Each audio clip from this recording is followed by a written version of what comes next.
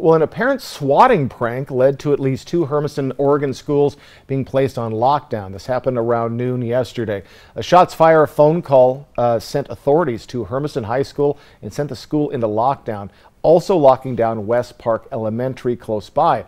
According to Kennewick police, who responded to their own coordinated active shooting hoax at Southridge High School several months ago, there have been online viral trends like this that have brought students and other people serious consequences. That happened at numerous locations throughout the country. I wish I knew why people did things they did. Last school year, the trend was that kids were destroying the bathrooms at their public high schools.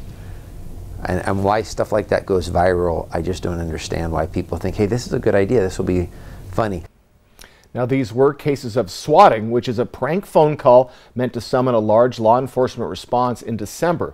Schools around Montana and the state of Washington, including Southridge, experiencing swatting calls, and several schools received swatting calls Tuesday, according to authorities.